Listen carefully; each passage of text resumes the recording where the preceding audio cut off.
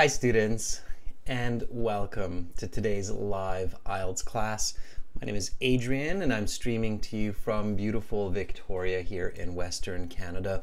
I hope that all of you have had a great start to your week. Welcome to this IELTS class, everybody, where we are starting this week's live sessions with IELTS Speaking Part 1, talking about games. Kind of a fun way to start.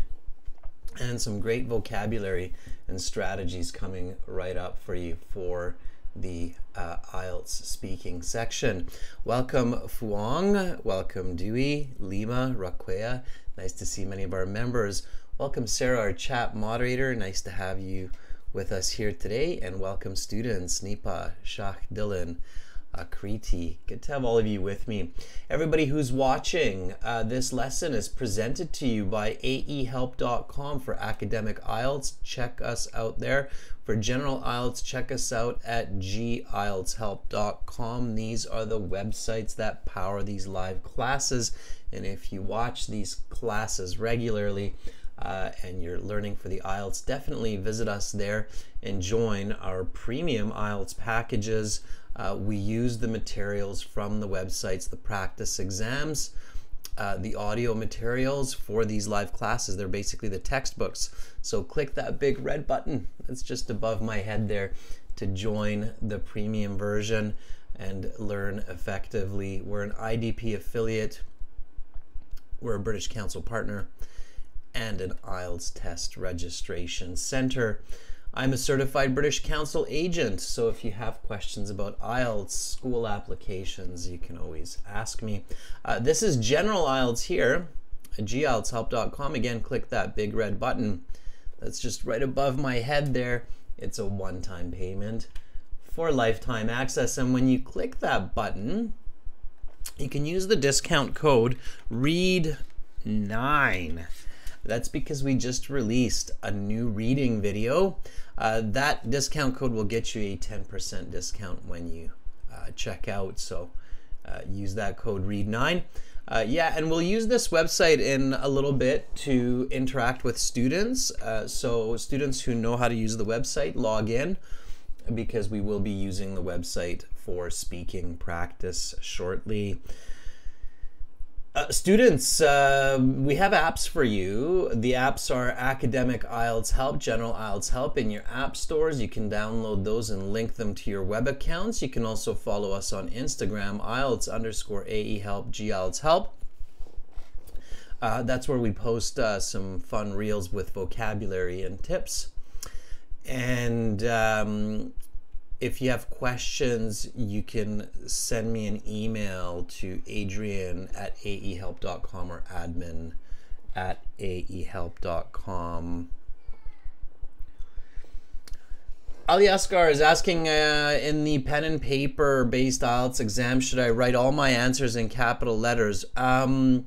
In the listening section, when you're listening and answering, Ali Asghar, write with small letters. It's faster, the spelling is more accurate. And then when you transfer your answers to the answer sheet in the 10 minutes, then you can check your spelling, check your answers, and change your answer from small letters to big letters, to capital letters. Okay?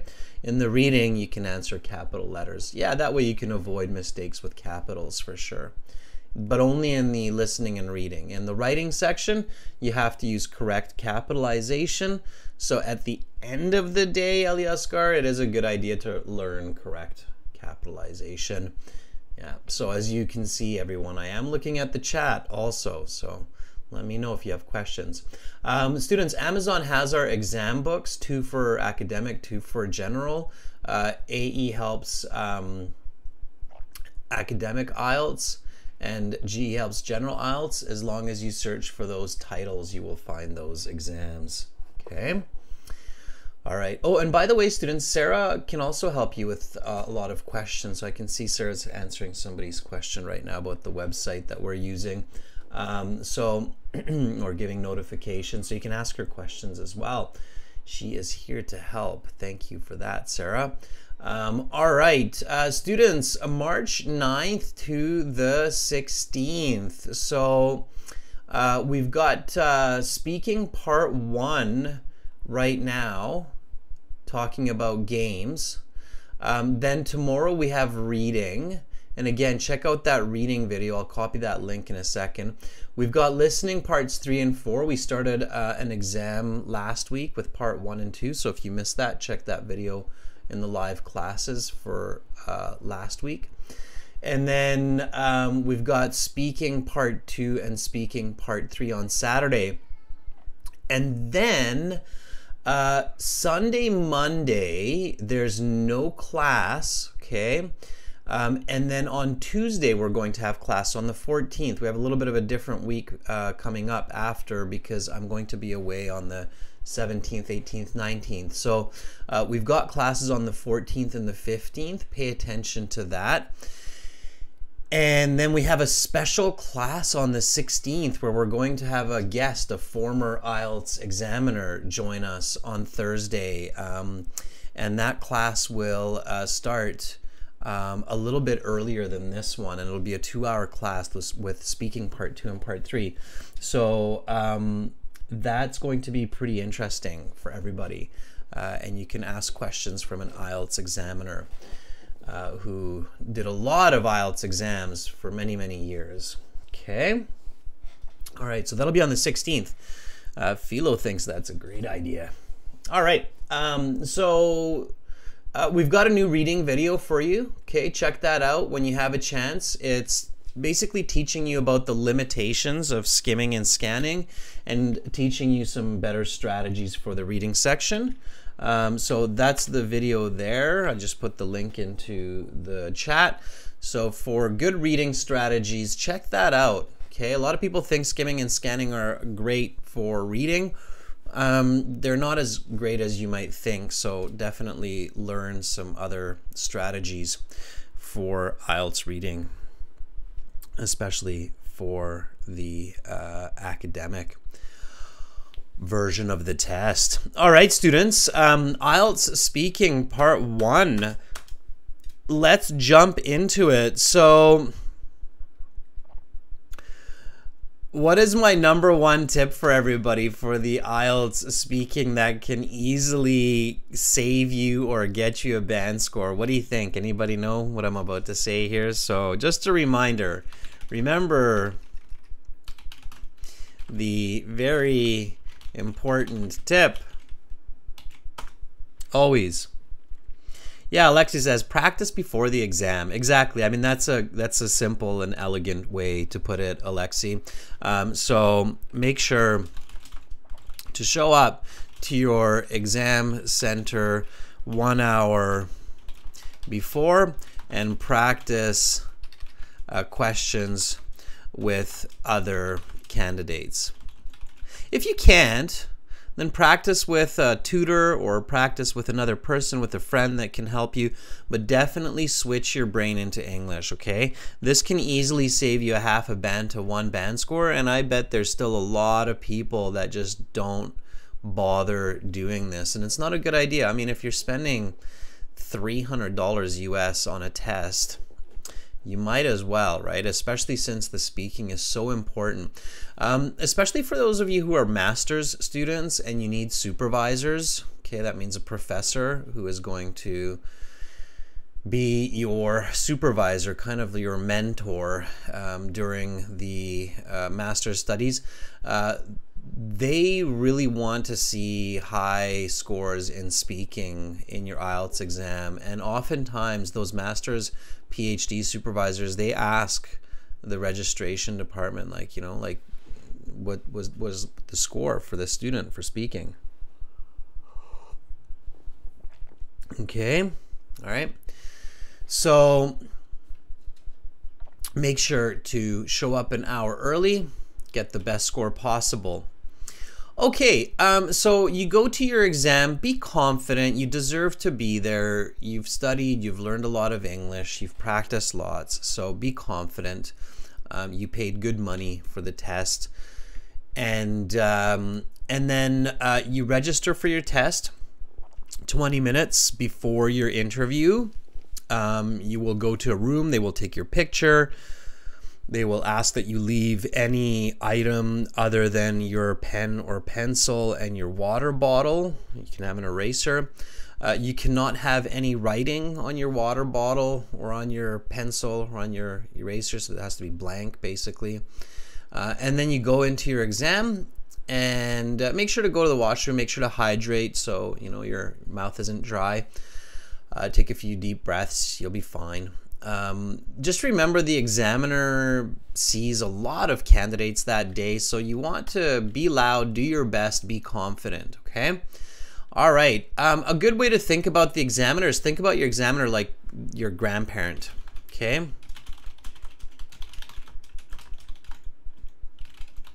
So they love you, they judge you. No, grandparents don't judge you.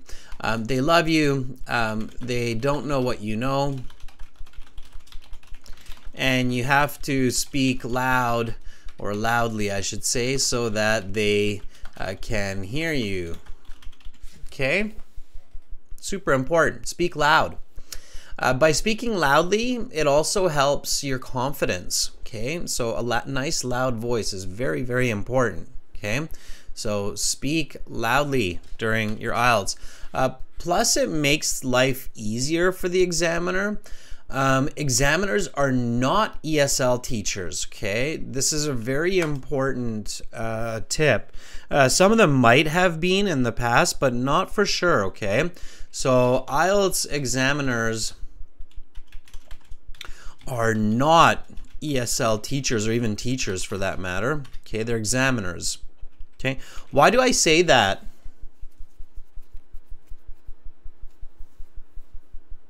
Okay, why do you think I say that? I'd like you to give me some thoughts on this, because I want you to focus in, and I want you to really think about this and put you in the right frame of mind. Okay, get the right frame of mind, or put you in the right frame of mind.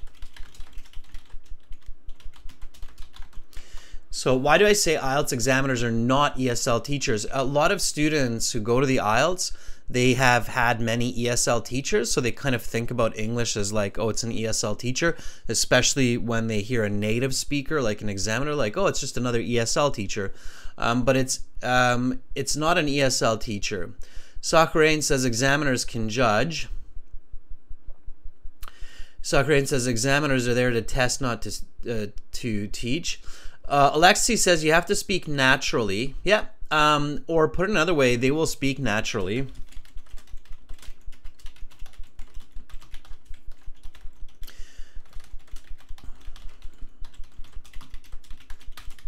So they're not going to adjust their language, okay? In the IELTS exam, you will not hear the examiners say, "Hi, good morning, how are you today?" They're not going to speak like that, okay? They're going to speak very, very naturally to you, just like I'm doing in this class, all right? So that's one reason, absolutely. What's another reason I'm telling you that they're not ESL teachers? Okay. What else?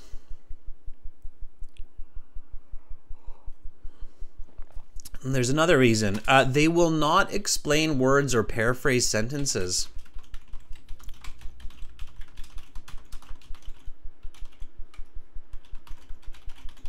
Okay. That's another reason, right? So if you say, oh, can you explain that? I'm not sure what that means. They'll just go to the next question, okay? They're actually not allowed to. So they're not allowed to explain or paraphrase. ESL teachers often do that. IELTS examiners cannot do that. They're not allowed to do that, and they won't do that. So they're not going to paraphrase. I have heard students say, oh, can you ask me that question in another way? The examiner can't even say, no, I'm sorry, I can't, because my instructions are that I cannot ask you questions in different ways. I can only ask you the question in one way, the way that it's written on my question form, but that's actually their instructions. You may only ask the candidates questions the way it is on your sheet. And when they're recording your session, it's also recording them. So they have a supervisor. If the supervisor hears them paraphrasing, they will be forced to do more training, or they will lose their job, okay? So, yeah, they can repeat questions. Shakh Zaib says, can they repeat questions? They may repeat questions, but it's up to them.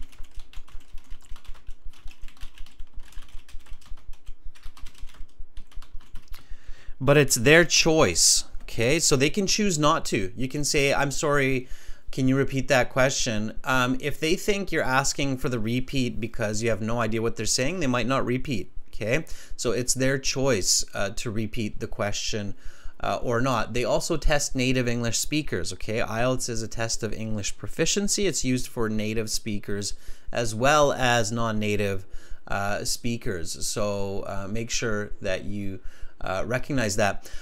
What's another reason that I'm telling you this? I haven't seen the most important reason that I just told you, that the IELTS examiners are not ESL teachers. ESL means English as a second language, as Sarah put into the chat there. Okay, there's one more reason. It's the most important reason. All right. Yeah, Fuang, they can lose their job if they don't do their job correctly. They can lose their job if they do it wrong. It causes a big problem for the candidates and for the test center. So, okay. So D&D Creators says, you already taught this to us maybe a long time ago, D&D Creators. So there's one more reason why I told you that the IELTS examiners are not ESL teachers, and it's the most important reason, and I haven't seen it. So D&D, if you remember that lesson from before, what's the reason? Okay, that I'm telling you the IELTS examiners are not ESL teachers.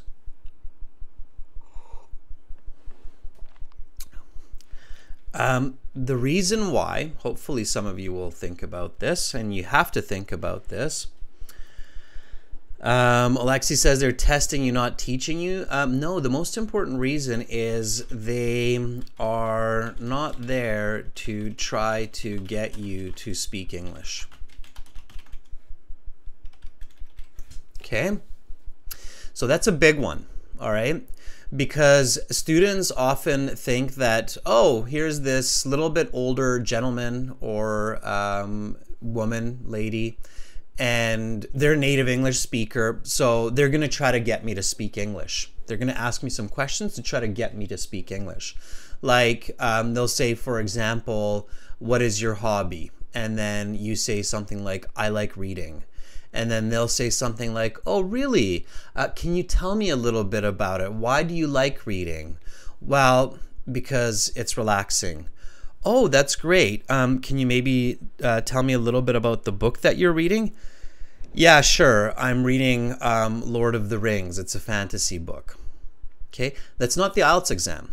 The IELTS examiner doesn't care if you give a two-word answer. They'll just give you a low mark for fluency. Okay, so they're not there to get you to speak English. They're just there to test you.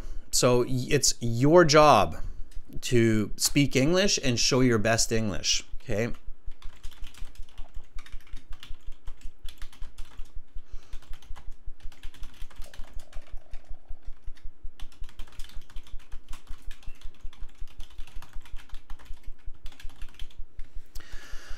All right, does that make sense? Okay. And it sounds like, oh yeah, no, that won't happen. I get that, right? Like I'll go to the IELTS, that won't happen to me. But it's surprising how many students that happens to, because so many people, of course, have had so many ESL teachers that they just got used to that friendly ESL teacher taking center stage and asking follow-up questions and trying to pull English and pull sentences. But no, IELTS, it's your job. Okay, all right. So here we go, everybody. Let's get into it. So first question.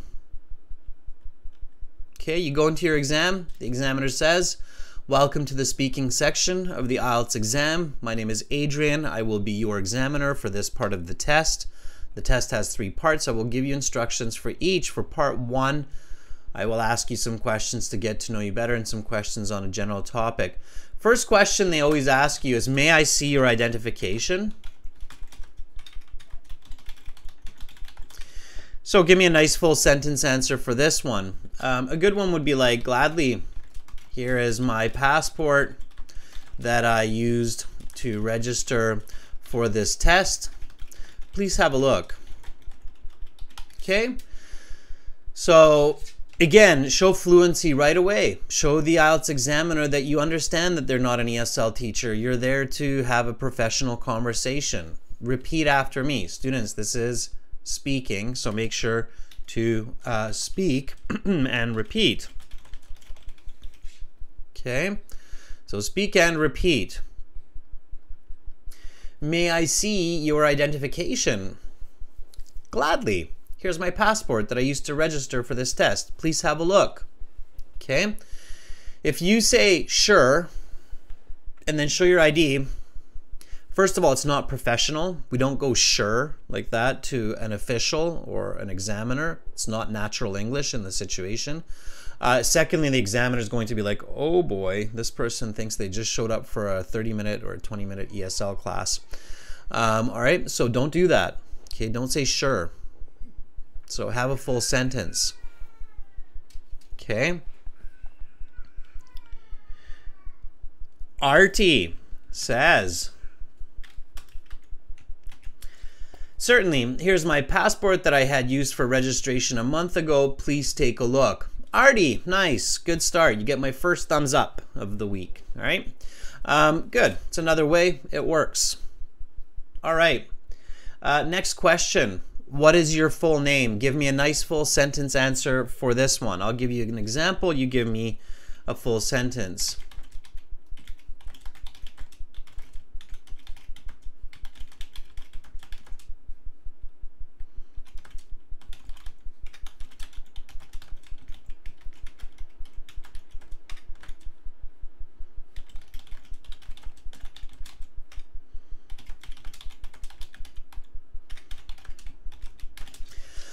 All right, so here's an example. Here, if you have multiple names, always say the name that you have in your passport. Okay, so repeat questions and answers. Here we go. What is your full name?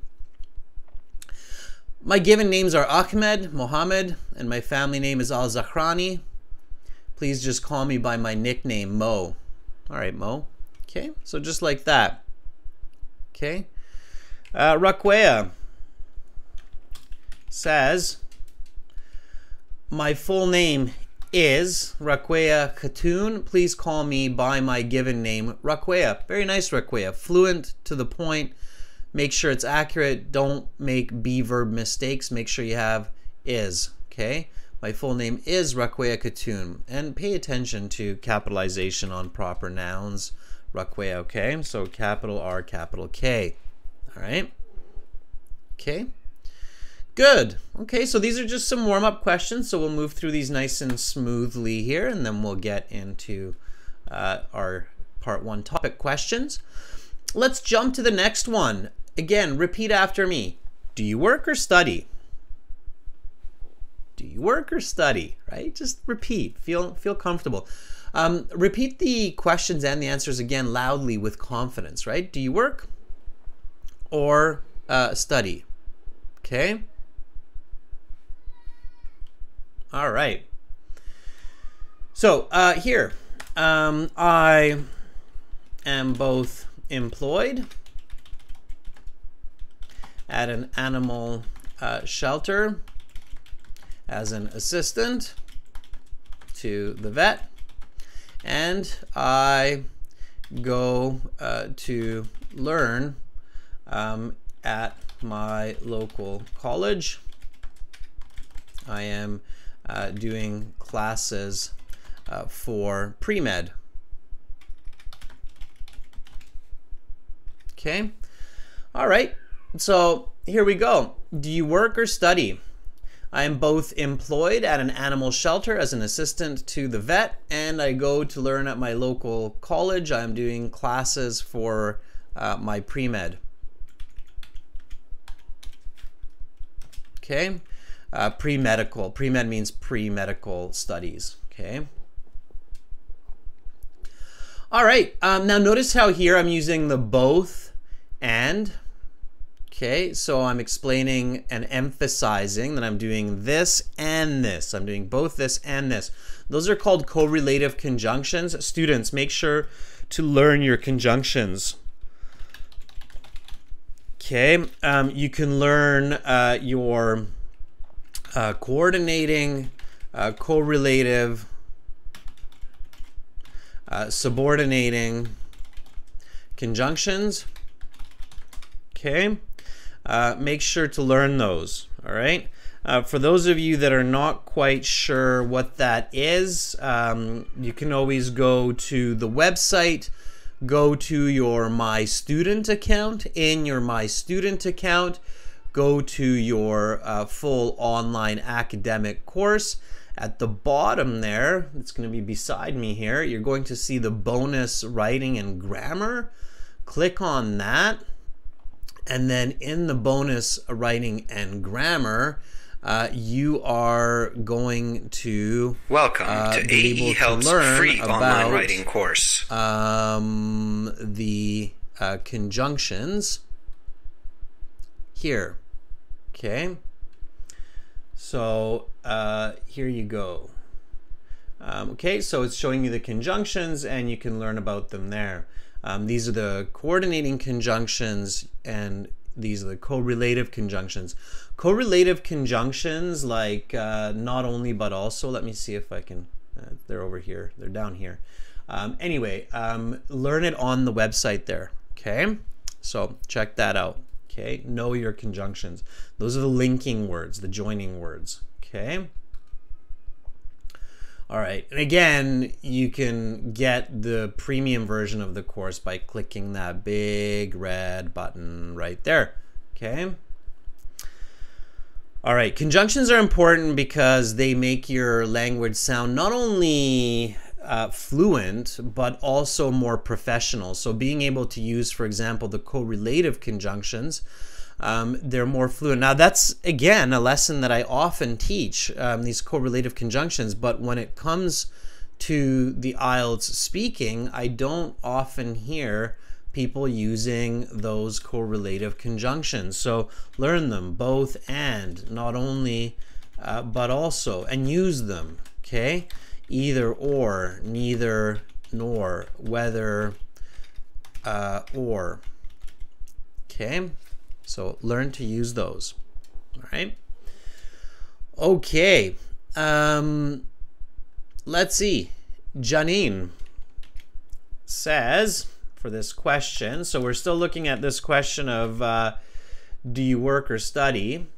Okay. Janine says, currently I am one of the domestic workers in Mubarak Kabir to my boss and their children. Sending and ditching them to their respective schools. I'm not sure what you're saying, Janine.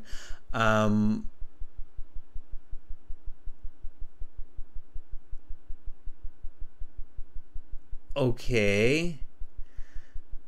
Janine, are you like a nanny? Is that what you're saying? So you take care of another person's children while they're doing business? I think that's what you're trying to tell me. So currently I'm one of the domestic workers in Mubarak Kabir to my boss and their children, sending and ditching them. Okay, so I think what you're trying to say, Janine, is I am currently working as a nanny, taking care of 2 children. You don't ditch them at school. I have to smile when you say that. When you ditch somebody, it basically means you like get rid of them. So if you ditch your children, that means you're trying to get rid of them, like you're trying to escape from them. Okay, so careful with that expression, Janine. So ditching a person means that you are escaping from them. Okay, so for example, my date was really gross. He kept spitting in his soup, so I ditched him at the restaurant. Okay, so that would be the correct use of ditching. Now, maybe you're ditching your boss's kids at school, but just be careful how you say that, okay? So I'm currently working as a nanny, taking care of 2 children. I drop them off at school and make their lunch, okay? 5 times a week, right? So that would be a bit better sentence, okay? Yeah, sakrina, it means to get rid of the person, yeah. So ditch means to get rid of a person or escape from a person. To get rid of or escape. Yeah, so the actual meaning of a ditch, by the way, so is when you have a road. Let me just make that clear for everybody. So a ditch is a physical structure. So here you have a road, okay? And on the side of the road, you have these kind of gutters, okay, that are for the water, all right, that humans have put there so that the water can kind of go off the road. This depression in the ground is called a ditch, okay? So if you push a person into the ditch, they're falling into the ditch, then you're ditching the person. You just remember it that way. So you push the person, they fall into the ditch on the side of the road, and then you run away. You've successfully ditched that person, okay? So that's where it comes from, okay? Does that make sense? So you ditch a person by pushing them into the ditch, okay? All right? So that's how you ditch a person. Okay, that's where the concept of ditching a person. I think it actually comes from people pushing people off the cart, like a wagon a long time ago, back in the day, the horse or the cart, and pushing them into a ditch. Okay, so that's where that expression comes from. It's not a very nice expression. Okay. All right, everybody. So next question here. What did you do at the weekend? All right. Give me a nice full sentence answer for this one. What did you do at the weekend? I'll give you an answer and then you can see how yours matches up. So on Saturday, I visited one of my friends and we caught up over a cup of tea. And on Sunday, I watched a couple of flicks to relax and get ready for the work week. Okay, there's my answer. Repeat after me. What did you do at the weekend? On Saturday, I visited one of my friends and we caught up over a cup of tea. And on Sunday, I watched a couple of flicks to relax and get ready for the work week. Now, notice here, students, that I'm using quantification. That's right, Saturday and Sunday quantify the weekend. Okay, so I'm basically telling the examiner that Saturday and Sunday are my weekend days. And I pay attention to the tense. So it's did. What did you do at the weekend?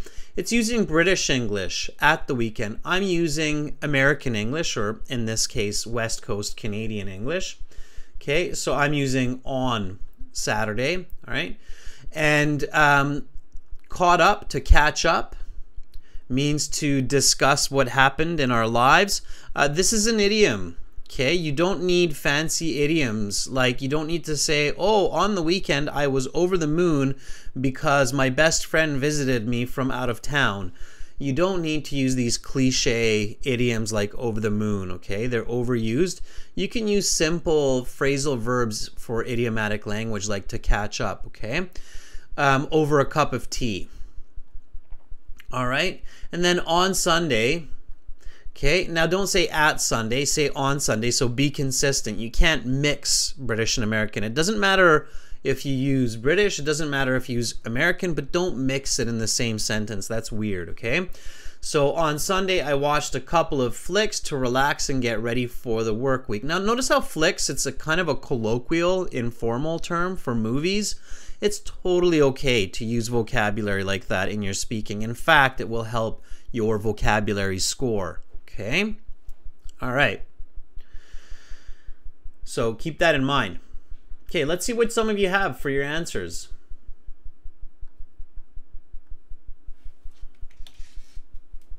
Okay. Domenico, nice to see you answering the questions. I saw that you answered the past couple of questions as well. It's great to see. Domenico, one of our longtime channel members, studying and developing.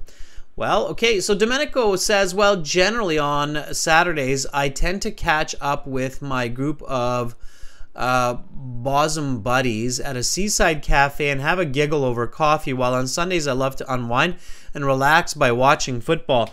Domenico, for this, you would probably get a low score. Why? Students, why would Domenico not get a very good score for this answer? Domenico, what do you think? So, well, generally on Saturdays, I tend to catch up with my group of bosom buddies at a seaside cafe and have a giggle over coffee, while on Sundays, I love to unwind and relax by watching football. So what do you think? Hi, Chen. One of our other moderators just jumped in. Good to see you, Chen. Derek says he used complicated vocabulary. No, not really. Yeah, Shaifur, you're right. So Shaifur says the question is asking about the past weekend, not generally about weekends. So Domenico, you really have to pay attention to the question. What did you do at the weekend means last weekend, right? So see how I gave a very specific answer in my case? I talked about last Saturday, last Sunday. You're talking about Saturdays and you're talking about Sundays. This is asking about the last weekend. So this is off topic. You have to make sure, everyone, that you are very, very careful and pay careful attention to the exact nature of the question. Okay? All right? So pay attention. Not just to what you want to say, but what you need to say. That's a very important tip. All right? Okay, and then the examiner will say, let's talk about playing games. Okay? No need to apologize, Domenico. Just learn and move on. Students, when you're learning a language, when you're learning any skill or activity, don't apologize. Just say, got it, move on. No need to say sorry. Okay? All right. So, let's go. Let's talk about playing and games. How often do you play a game? Please don't say, I don't play games. Okay? Every human plays games. Even if you think you don't, pay more attention to what you're doing, because I guarantee that you play some games. Maybe some very simple games, but you play games, whether it's with another person or whether it's on your phone or whether it's a type of verbal game with your colleagues. Or even just trying to throw paper into the garbage can at the office. I guarantee that you play games. It's in our nature. It's part of our fundamental part of our human nature. So avoid negatives, students. That's a very important tip, okay? Avoid negatives and conversation stoppers in the IELTS. So, for example, don't say something like, I don't play games, I don't have time. I guarantee that if you think about it, you play games. Even the most prudent and hardworking individuals play games of some sorts. Okay? All right? So, always practice answering in the positives. Okay? All right. So I would say for myself, I frequently play games, whether alone, playing a game like Hearthstone on my phone, or playing a board game with my children, I spend at least 2 hours each day gaming. Okay? All right.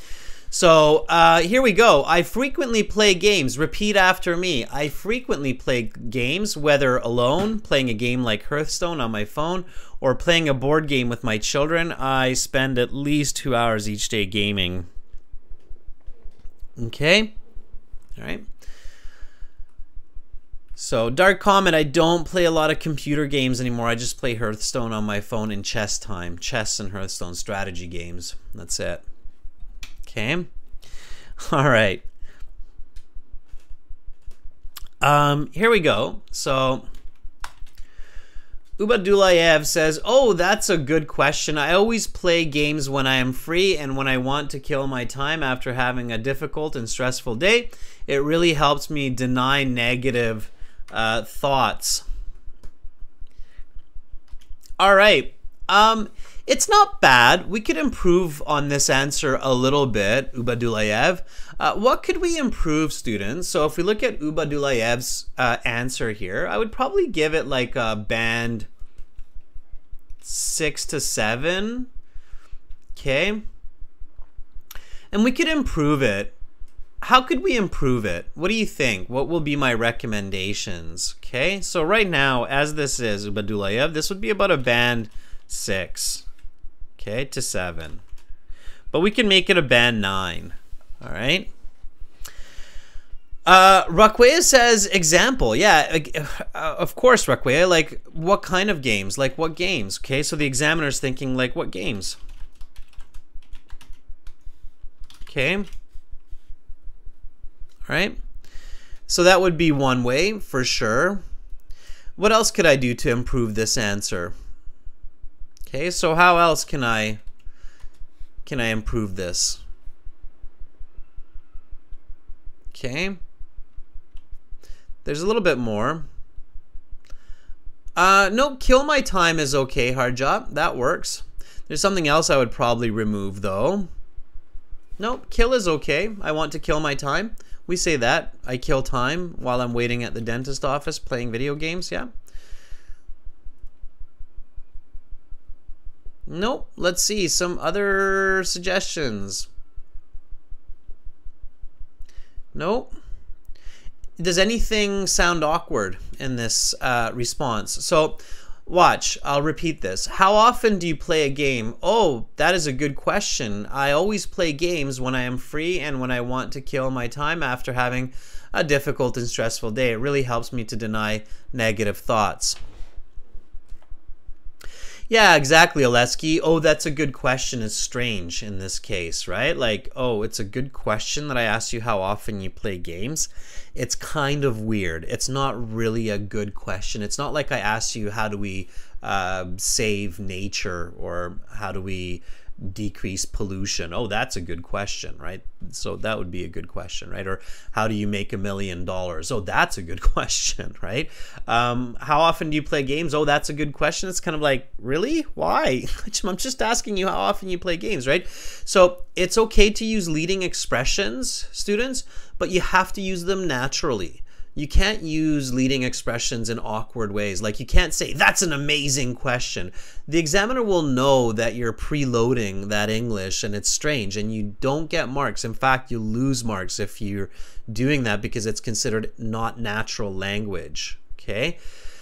So here I would start with, I always play games when I'm free and when I want to kill my time after having a difficult and stressful day. Here I would quantify it. Okay. Probably about half an hour to an hour daily. Okay, all right. So quantify, right? So what does always mean? Does that mean like 5 hours a day? Does that mean 2 hours a day? Does that mean 4 times a week? So what is that in your world, right? It's probably not the same as my world. So explain it, right? And this sentence, it really helps me deny negative thoughts. That's a little bit strange. Okay, like what kind of negative thoughts are you thinking about there, Ubadulayev? That's a little bit awkward. Okay, it would kind of scare me. If I were your examiner, I'd be like, I'd push my chair back a little bit, right? Like, what negative thoughts? Okay, so that's a bit awkward. Careful with that. Okay, so something like, it really helps me decompress, right? But you've already said a stressful day. It really helps me to recharge for my upcoming tasks.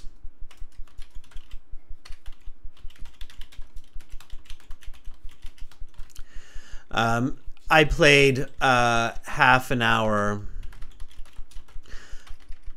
of chess online to get focused before this exam. Okay, so that would be a band 9. All right. Okay, so here's your answer, Ubadulayev. I always play games when I am free and when I want to kill my time after having a difficult and stressful day, probably about half an hour to an hour daily. It helps me to recharge for upcoming responsibilities. I played half an hour of chess online to get focused for this test. Okay. All right, so pay attention. Here we go.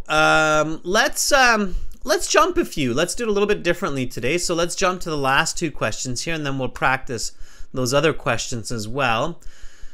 So here's a good one. The questions get more and more challenging the further you go in your speaking test, even within each part. So the first question of part 1 will be easier. The last couple questions of part 1 will be more challenging. Okay, it's the same is true for part 2, the cue card, and the same is true for part 3. So the last few questions are usually the more challenging questions that require more vocabulary, grammar, fluency, thinking as well.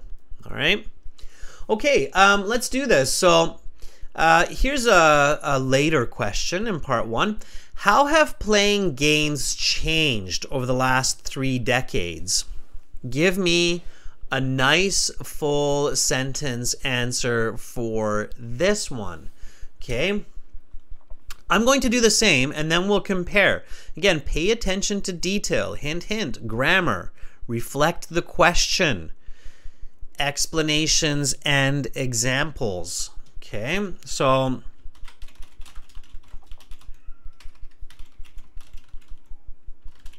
over the past 30 years, playing games have become quite different. Back in the 90s, most people played games that required physical activity, like Twister, where people have to put their limbs on colorful circles. But nowadays, a lot of individuals play digital thinking games like strategy games, such as Hearthstone, which I play, and it is a strategy card game. Okay, so there's my answer. Now, of course, giving an answer like this, you have to be nice and fluent. If you're speaking a little bit slower, then try to keep your answer a little bit shorter, even more concise, okay? And so here we go. Repeat after me. How have playing games changed over the last 3 decades? Over the past 30 years, playing games have become quite different. Back in the 90s, most people played games that required physical activity, like Twister, where people have to put their limbs on colorful circles. But nowadays, a lot of individuals play thinking games online, like strategy games such as Hearthstone, which I play. It's a card game. Okay. All right, Koa has this answer for us. Koa says, nowadays, the video games are increasing drastically. That makes people concentrate on playing them more than playing outdoor games with friends for 3 decades. Okay. So this answer would be about a band 4 to a band 5. Okay, so we have to improve this one quite a bit, Koa.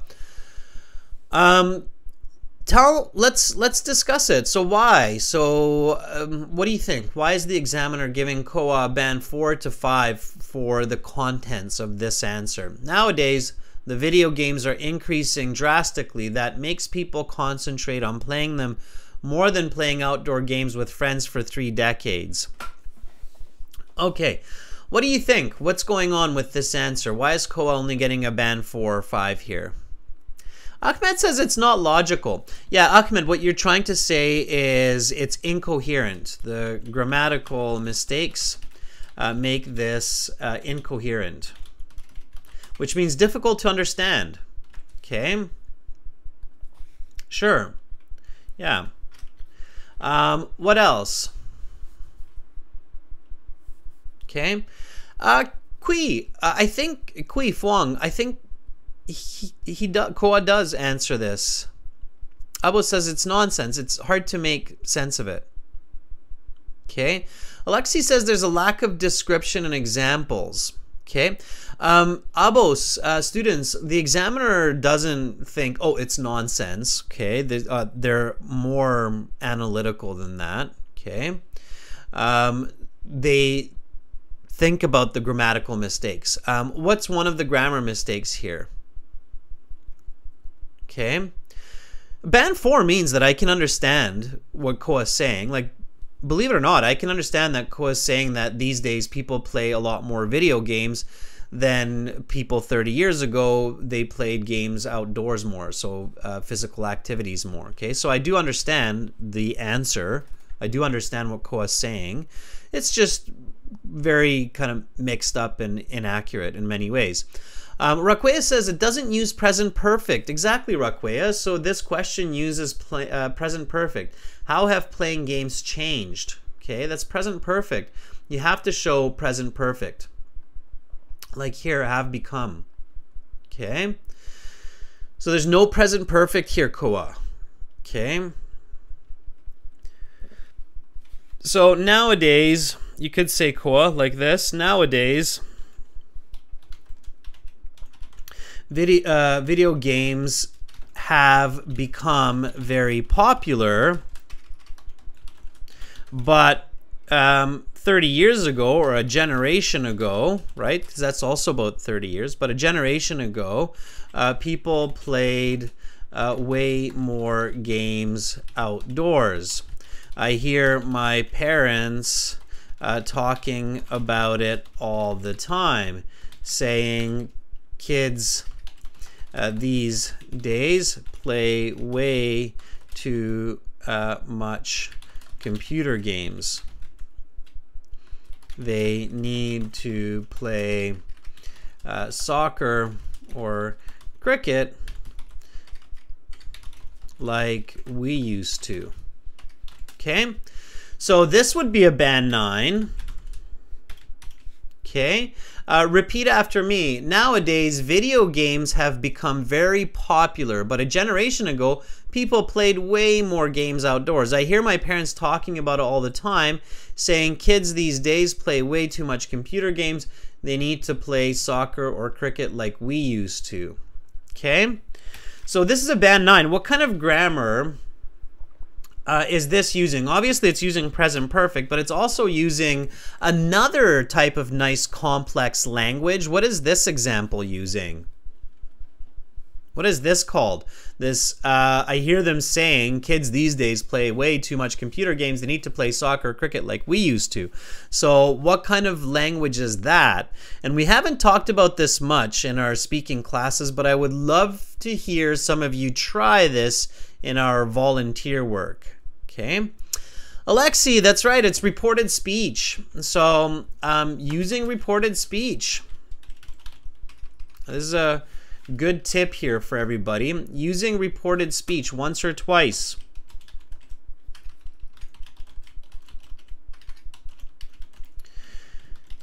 Whether it's direct or indirect reported speech, it doesn't matter. Just use reported speech. So using reported speech, direct or indirect, is a good way to boost your score in IELTS speaking for grammatical range and natural language. Okay? Because we do that, right? In professional communication and everyday communication, we quote, right? So we'll talk about what our parents used to say. We'll talk about what the professor has said. So use reported speech, direct or indirect. And you're right, Live Shots, this is direct speech. Okay? All right? Good, good.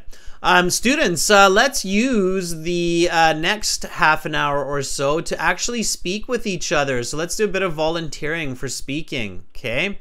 This is where we get to have some fun. You get to actually answer these questions, listen to your peers, practice with them, learn some strategies, learn how the IELTS marking works. So to do this, please go to aehelp.com, our website. And then log into your My Student account, click on Student Partner Speaking, enable your microphone, test your system, especially if you're new to this, okay? Sarah has put the instructions in the chat. Chen has put the instructions in the chat for you as well. So follow those instructions. Let me show you how to do this. So we go to aehelp.com. Again, these are the websites that power these live lessons. Tomorrow we will use these websites for the reading and for the listening materials. So sign up for the premium versions by clicking on the big red button that's just right above my head there. It's a one-time payment. It's lifetime access. It will help you prepare for the IELTS for sure. And then once you have an account, you can go to your My Student account. In your My Student account, click on Student Partner Speaking. It's this right here. Okay. You'll get all these materials with the premium version. You get the full online course, all of our lesson videos in HD, and lots more. Now the Student Partner Speaking, it's free for everybody. So click on I accept, start speaking. That means that you are responsible for your words. Okay. And you will be in the chat interface. And in the chat interface, you're going to see a lot of your fellow students. Nice to see some of our new premium students in here as well. Frost, I see you in here. That's great. Now you'll see me in here as master, okay? So you'll see my handle. I can't see myself, but you'll see me as master, okay? And then send me a message, say I would like to volunteer, okay?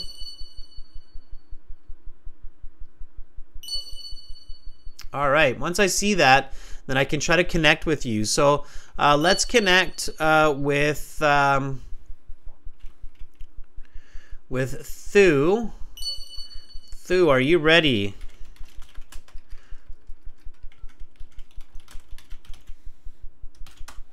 Okay, I'm always going to send you a quick message to make sure that you're ready. Yes, and new volunteers are absolutely welcome. I encourage everybody to try this out. Okay.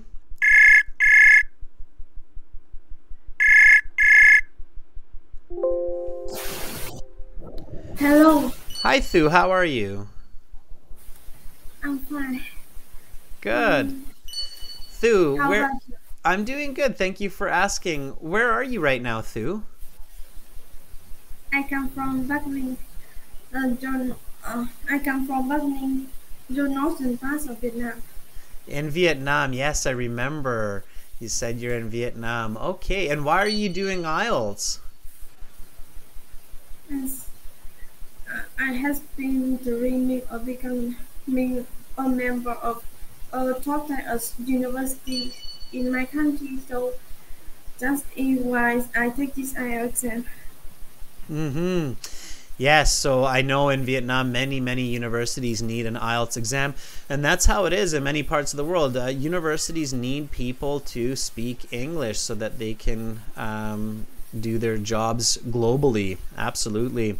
Okay, Thu, I will ask you a few part one questions. Are you ready? Yes.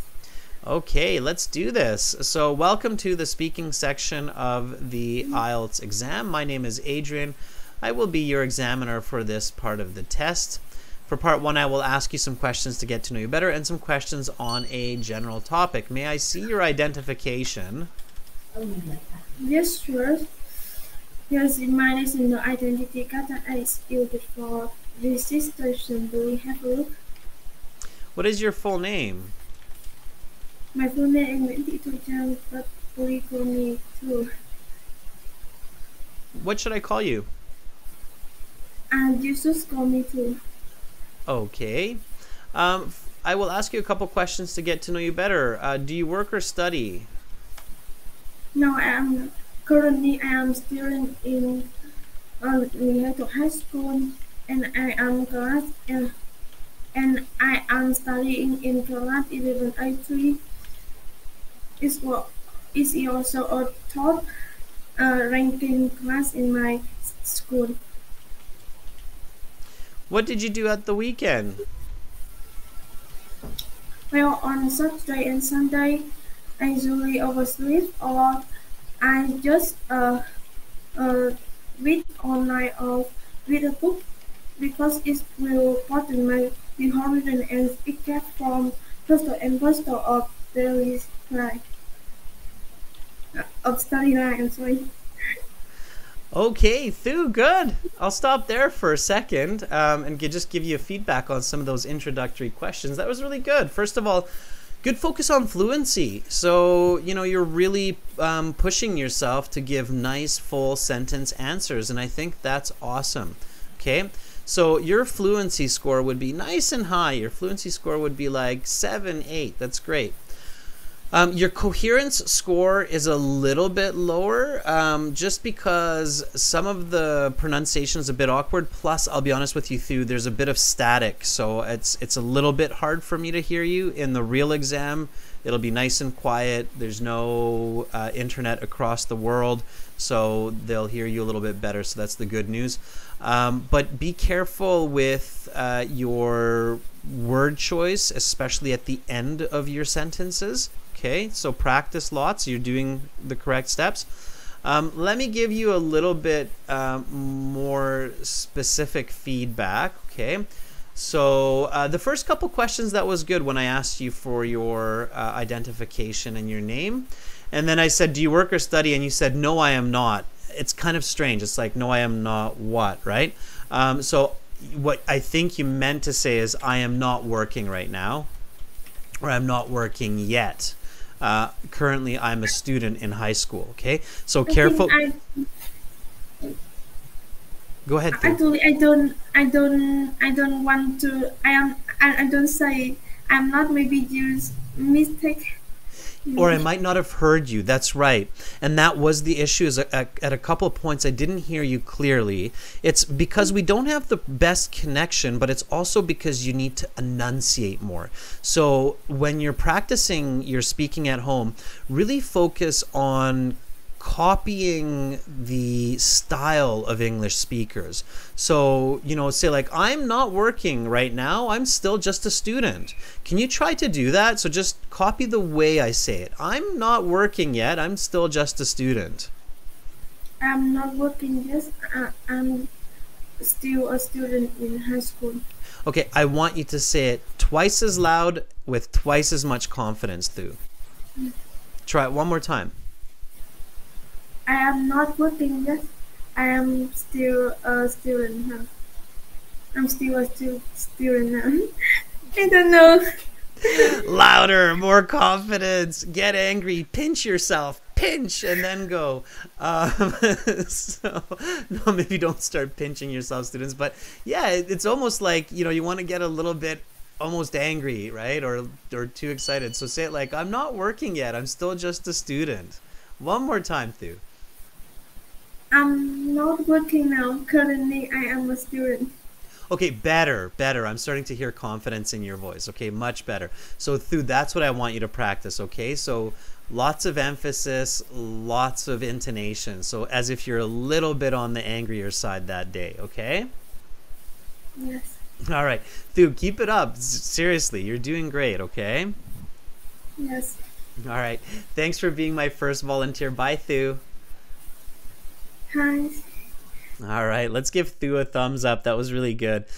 Yeah, students, confidence goes a long way. It's a big part of your score for sure. So, of course, as many of you realize, yeah, okay, we have the internet and it's a bit staticky, it's a bit fuzzy.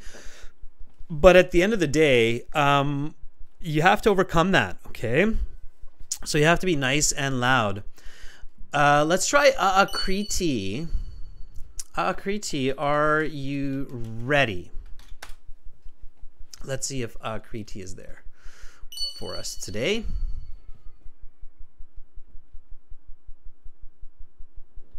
Kriti is there. Yes, cool.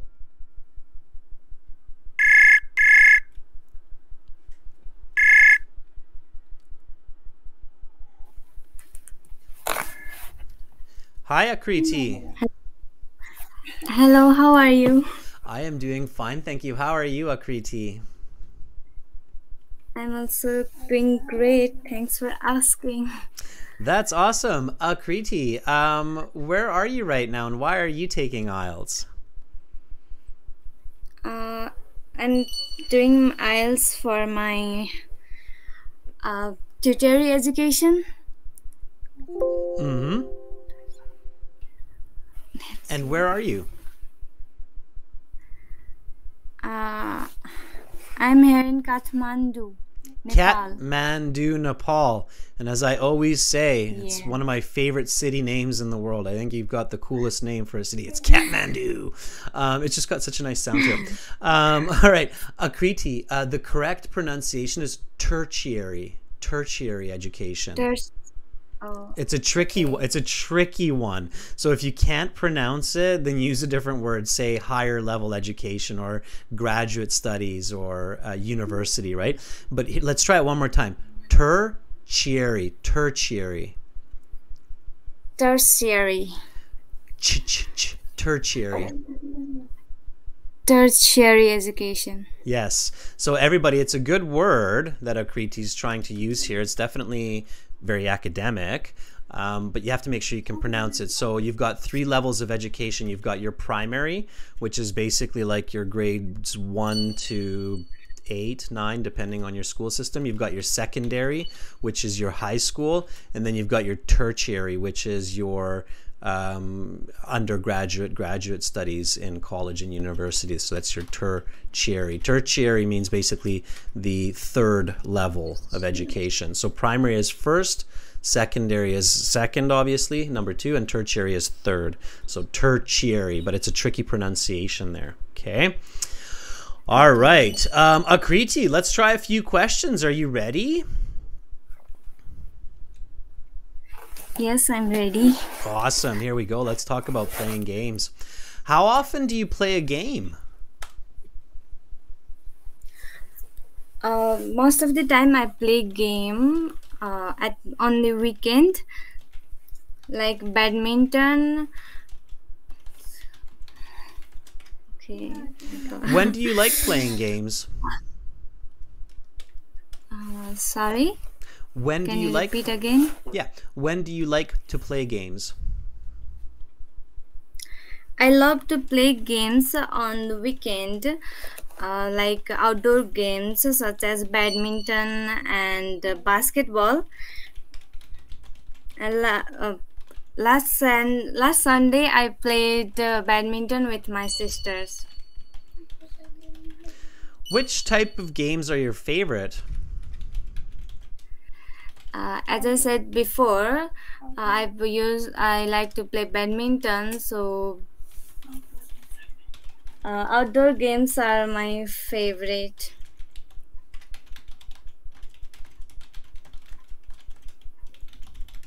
Where's a good place to buy games?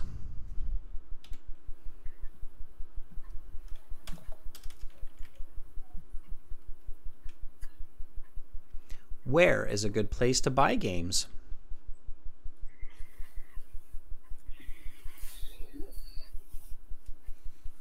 Akriti, are you there still?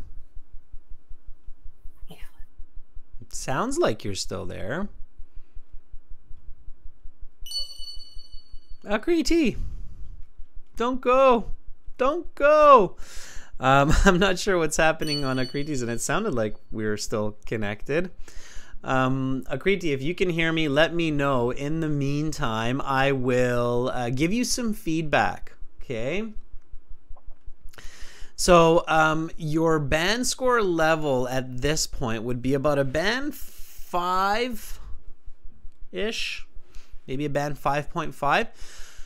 You have really good pronunciation. I can understand every word that you're saying, okay? Except for that one word, tertiary, your pronunciation is quite nice, okay? So it's like a solid 7 to 8, no problem, all right? Your grammar accuracy, Akriti, is quite good as well, okay? So your grammar is quite accurate, but it's very simple. You need to show more grammar. So your grammatical range and your coherence, what you're saying, needs to improve, okay? So I asked you, how often do you play games, Akriti? And you said, most of the time I play game on the weekend, like badminton. Most of the time I play games on the weekend, so you forgot a plural there, like badminton. And then here, students, what could Akriti have done to keep talking and to get a better score? Anybody? Akriti, I'm going to hang up the line on your end there and refresh the page while we're discussing this. Okay, I'm not sure what happened to Akriti there. Okay, so Akriti, thumbs up for sure. That was great effort. I'm not sure if you got kind of cut off there, the internet bugged out, but it's fine. So Akriti said, most of the time I play games on the weekend, like badminton. Fuang says, some explanation and example. Yeah, that's okay, Fuang. There's some other concept that should come to mind here. Same thing, Philo, another concept. Chayani, exactly, quantification, right? So the how often, you should always just quantify. So most of the time I play games on the weekends like badminton. I usually play badminton for a couple of hours on Saturdays and Sundays to get some exercise. Okay, I played for 2 hours yesterday, if your exam is on a Monday, right? So that would be a good way to answer. So your fluency, think about explanations, think about examples, think about quantification, okay? And then here, the question is, which type of games are your favorite, right? And Akriti says, as I said before, I like to play badminton. Other games are my favorite. Okay. So instead of other games are my favorite, let's help out Akriti here. Okay. What type of game is badminton? Students, let's see some vocabulary here, and let's help out Akriti. So when she's talking about badminton in the future, badminton, of course, is the game where you have what's called a shuttlecock or a birdie, and you hit it across a net, right? So you have a net, and you've got a couple of players on each side with their badminton rackets.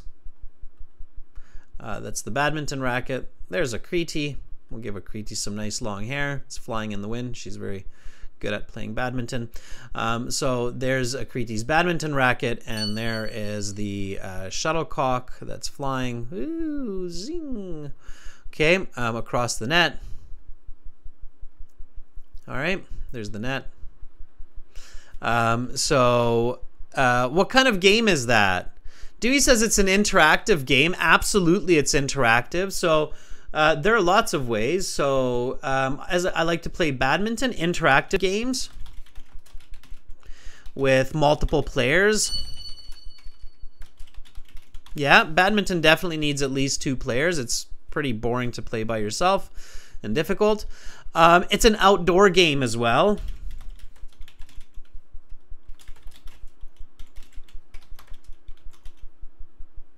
to get fresh air.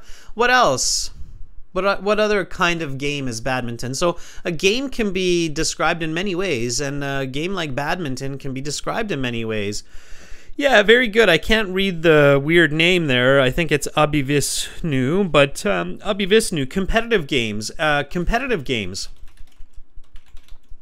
Yeah, where somebody wins. And in badminton, it's competitive. I mean, we try to be better than the other person, right? We want that birdie to land on their side.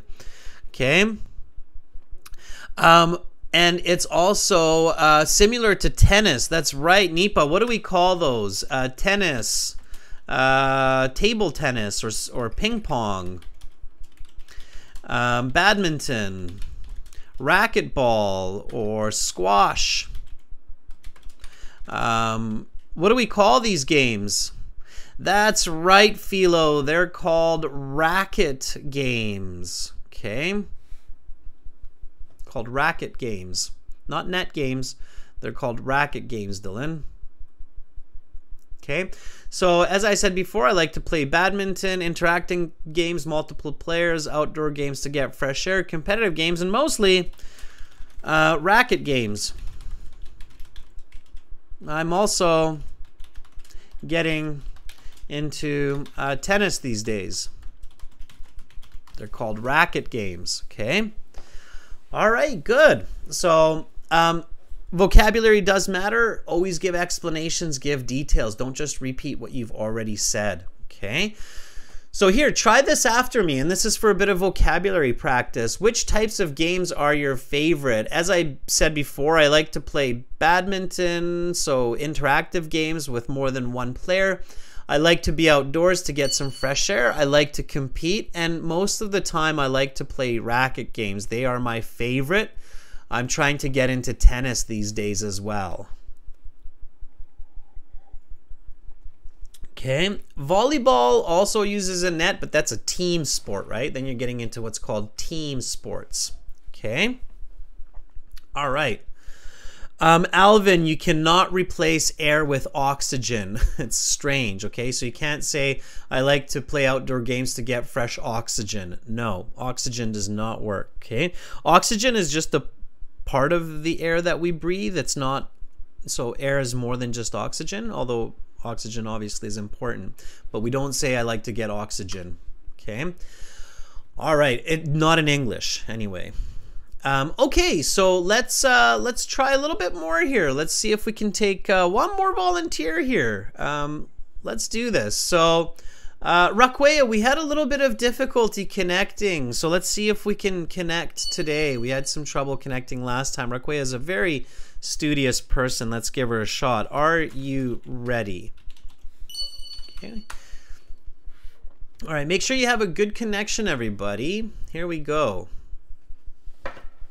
Raquea, if you're there, let me know. Here we go.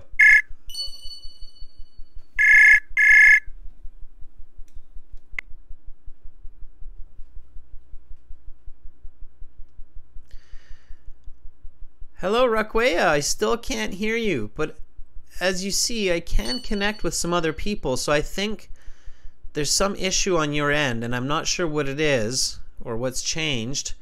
But you have to troubleshoot it. So you got to check if you might need a VPN or might have to switch your connection type. Okay, Raquea?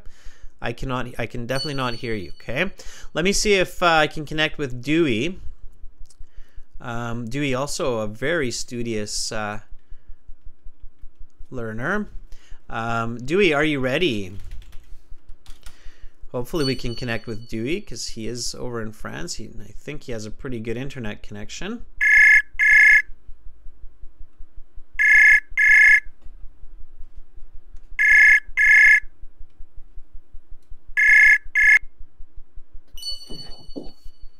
Hi, Adrian. Hi, Dewey. How are you?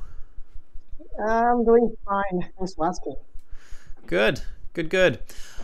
How about you? I'm doing pretty good, thanks. Yeah, I was a bit tired waking up, but my energy level's getting better. So, yeah, good. That's my everyday story. slow start in the morning. All right. Okay, Dewey, let's jump into some of these part one questions. Are you ready? Yeah, I'm ready. All right, let's do it. So here we go. Which type of games are your favorite? Interactive and team games are definitely my favorite, namely football and poker. With football, I love the physical and competitive aspect of it, while with poker, I mainly love it because I'm pretty good at it, so I can earn some pocket money from time to time. How have playing games changed over the last 3 decades? Even the way people play games has definitely changed a lot in the last 30 years. I mean, in the 1990s, most games required people to interact with each other face to face.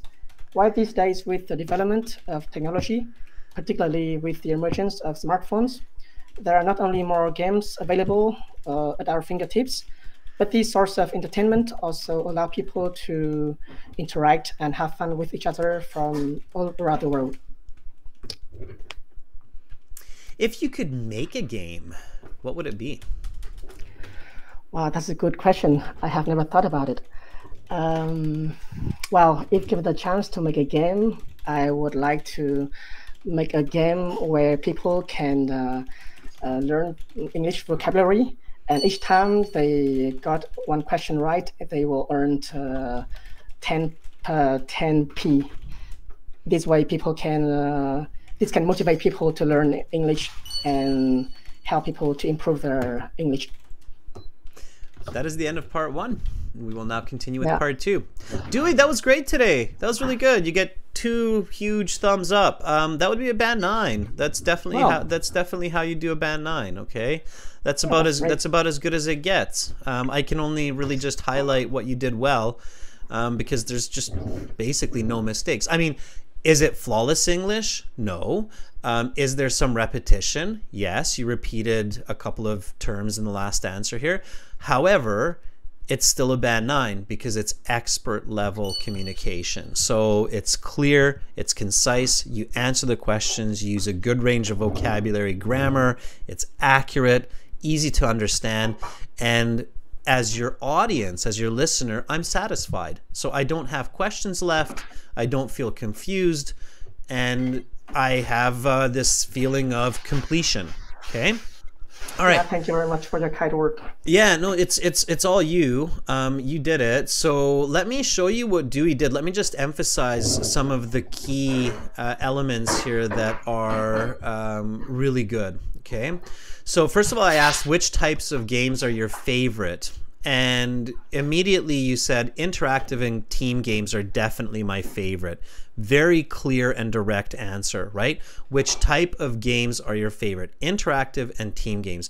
And then right away you give me 2 very clear examples, football and poker, right? One is a card game, the other is a sports game, both games, and then you give very clear explanations of why that is, Dewey. And you even said that you like poker because you're good at it and you make some pocket money. And I was like, okay, remind me not to play poker with with Dewey. Do you play? That's a lie, though. I just saw you play, and it's visual. Like, I don't know about everybody else, but I literally saw Dewey playing Texas Hold'em and raking in the pot, taking everybody's money, and full house, and it's mine. So very visual. That's a good sign that you're in the high band scores when your listener is seeing what you're saying, not just hearing it, but seeing it. I don't know about you, but I literally saw Dewey playing poker, even though he's in Paris, in France, on the other side of the world. Okay, and then I asked you this question, how have playing games changed? Notice how Dewey started slow. He used some natural fillers. He said, the way people play games, and you were dragging it. You were taking your time starting. It was totally fine. It was natural, and the answer was a great answer. The way people play games have definitely changed a lot in 30 years. In the 1990s, games required people to interact with each other face to face. Now people can play games with each other across the globe. So Dewey took some time to think about it and then realized that, oh yeah, people are playing games all around the world with each other now. It wasn't quite like that in the 90s, and that was very very clever. You realize technology and globalization are a huge impact on the way people game today. So that was really good. That was really good. Did you visualize that, Dewey? Like, did you see people playing like a video game with their friend on the other side of the world, or how did you come up with that? I mean, I just remembered your advice from our last session. You said that whenever with a question from asking about how something had changed, it's a good idea to relate to the development of technology. So I kind of applied this strategy into this question, and I am happy that it worked out well. Absolutely, and you did really well. And beyond just thinking about technology, right? So of course our biggest growth as humanity has been related to technology in the last 30 years. You took it one step further, and this is what I recommend everybody to do, is to think about how has technology changed our lives. So what has it actually done for us, right? And when we think about games, one effect technology has had is to connect us internationally, right? So you made that relationship between technology and globalization, which was really, really good. Okay, so again, a very good answer there. And then the last question I asked you was, if you could make a game, what would it be? And you started with, that's a good question. I've never really thought about it. This is a great place to use that leading expression, because it is, right? I mean, we don't usually go around and people don't usually ask us like, hey, Dewey, how about that new game? What do you think? What are you going to make? What are you going to do? Do you get that question often, Dewey, in your workplace or from your friends? Like, what kind of game are you going to make today, Dewey? Do you get that question? Well, if anyone in my workplace asks me that question, I will maybe never talk to him. I don't know if I do that, but yeah, it'd be kind of unexpected for sure, right? Like, what? Excuse me?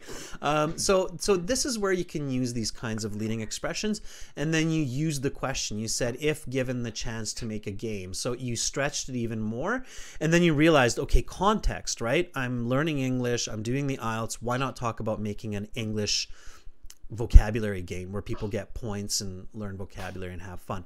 And that was really clever. So it was quick, clever thinking with good English that leads to those band 9 scores. Dewey, thank you so much for showing what that level is, so what it takes to get to that level. Thank you. I appreciate it. Thank you very much, Adrian, for your feedback and your kind words. Okay. Have a nice one. You too, Dewey. Enjoy the rest of the day. Bye for now. Bye-bye. All right, so that was Dewey. Let's give him a thumbs up. That's how it's done. I couldn't have done it better myself. And again, students, notice it doesn't have to be perfect English. It doesn't have to be fast English. It doesn't have to be hyper advanced vocabulary. It just has to be clear, concise, complete. Okay, students. Again, we're using the website aehelp.com for this. The student chat interface is free. I definitely recommend joining our premium IELTS course by clicking that big red button up there at aehelp.com. Okay, I'll put it into the chat. It's worth it. We're going to be using the website tomorrow with the listening and reading. So if you want to start using the listening materials, the reading materials today to get ready, join the premium version. It doesn't cost a lot. And we're always adding materials, always adding new features. We're an IDP affiliate, British Council partner, IELTS Test Registration Center, General IELTS, gieltshelp.com. Thank you so much, by the way, Sarah and Chen, for moderating today. I saw there was a bit of work there with people going off topic and changing to other languages, so I appreciate the effort that two of you are putting in. Everybody, let's give Chen and Sarah a thumbs up, okay? Let's thank them for their hard work. That's fantastic. Without them, these classes would be more challenging, no doubt, okay? Tomorrow, reading and listening, everybody. So again, aehelp.com for academic IELTS, gieltshelp.com for general IELTS. Thu, Akiri, Dewey, thank you for volunteering with me today. Everybody, keep practicing. Chin up. You're all beautiful people. You're all smart people. Your brain is a learning machine. You can master 2, 3, 4 languages in a lifetime, no problem. Keep that in mind, and I hope that you'll come back and be with me in tomorrow's lesson. I'm Adrian. I'm signing out from Victoria, Canada for now. Bye, everybody.